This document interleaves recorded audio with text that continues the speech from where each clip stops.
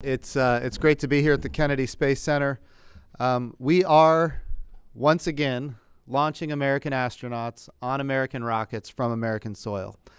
And this is a big moment in time. It's been 9 years since we've had this opportunity. It is truly a privilege to be a part of this, to be able to witness this historic moment, and to see where this journey ultimately takes us. I would just say that it is a SpaceX launch. SpaceX is in the Firing Room 4 in the Launch Control Center through a partnership we have with them. And it will be a SpaceX launch director that gives the final go after everybody is polled. And the NASA management team is going to be involved in watching closely. We would love to have this room full. We would love to have it filled with reporters. We'd love to have it filled with space enthusiasts, and unfortunately we're in the middle of the coronavirus pandemic.